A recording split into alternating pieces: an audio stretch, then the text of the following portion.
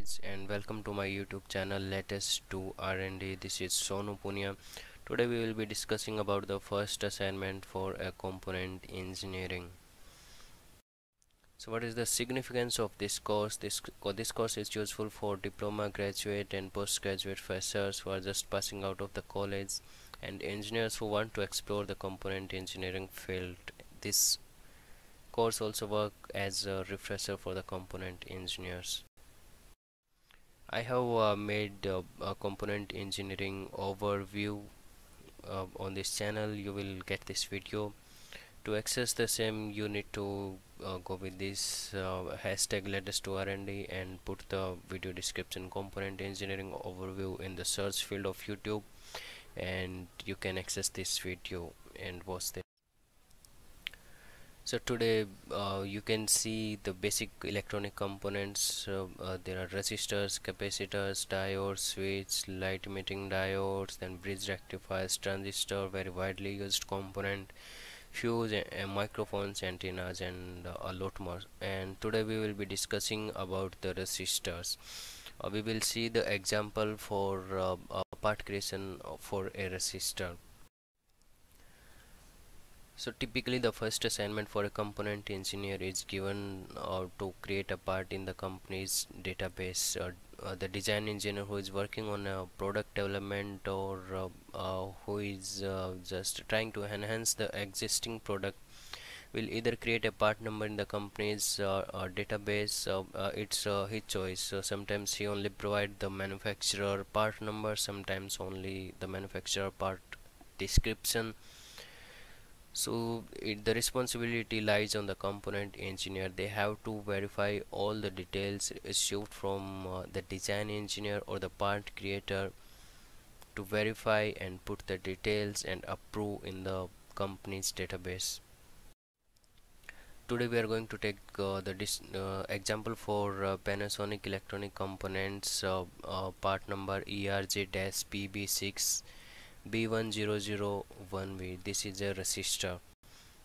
So basic questions you may have: resistor looks like this one.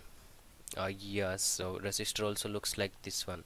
This is just one form of the resistor, which is the package of a resistor. This type of resistor is known as axial resistor if the component lead are passing through the component, and this one is known as the chip resistor. There is one more form of the resistor which looks like something like this one, and you will see two leads there. So this is called radial resistor. uh, uh, to uh, to share some information with you, the radial resistor, which is the easy way to remember the radial resistor, this looks like in the shape of R. If you see these two leads, and this is the component it looks like. So this is the part number which we have been discussing, the Panasonic ERJ series part number. We are going to identify and verify the part details in this video, and the component engineer has to upload the details which are verified in system as per the company standard. To give you just an example for the company standard, the description is framed in this format. RES stands for resistor, SMD surface mount device, 1K is the resistance value, ohm is then its unit, 0.1% is its tolerance, and 1/4 watt this will be the resistor's power rating, and then 0.805 will be the chip size of the resistor. So some companies put the details in this format, some companies put the details in below format. The difference is it's only mentioned as 1K, no ohm is there again. Then the power rating is changed into decimal value, and for this one CS is added, that stands for chip size. So this literally depend from the company to company. This does not make any difference to the part, or this is just a standard. So guys, we are on the DigiKey website now, and I will put our part number in the search field on the DigiKey website. I'm getting these three manufacturer part number results from the DigiKey for the part which we have searched. Actually we search this one, but if we put the dash, we can see like these three part numbers is what DGK is throwing us.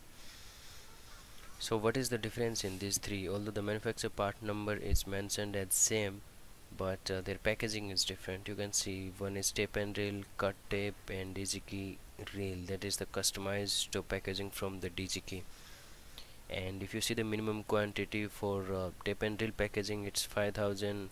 For cut tape it's 1, and for the customized packaging from the DGK it's only 1 then. But you should note that this packaging difference does not make any difference on the manufacturer part number and their electrical parameters. If you see, the description is same for all these three manufacturer part numbers. So let us open this part number.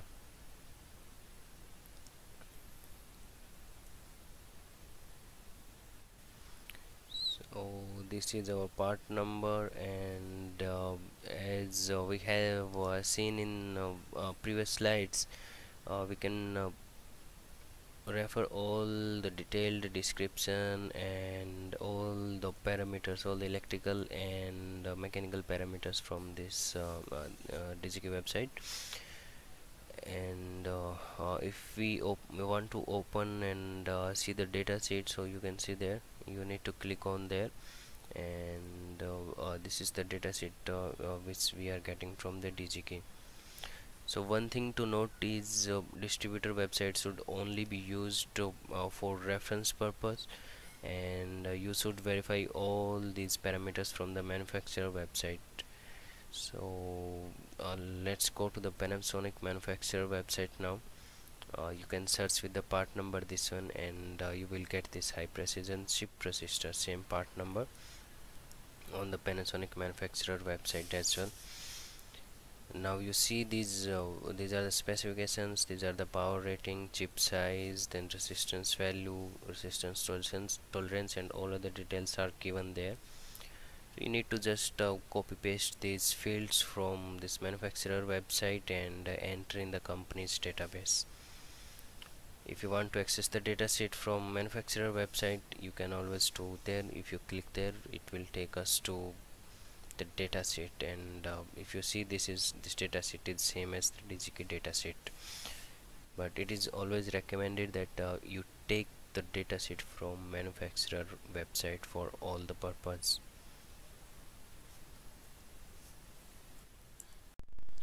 So guys, after having seen all the details, like how to access the detailed parameters from distributor website and manufacturer website, let's come to the interview questions that can be asked from this video. So the first question and basic one is which tools you have used to create the parts in company's database, like Windchill, Innovia, or some customized tool from the customer itself. And what is the size of the team you support, and their team members, and these are the basic questions which are generally asked.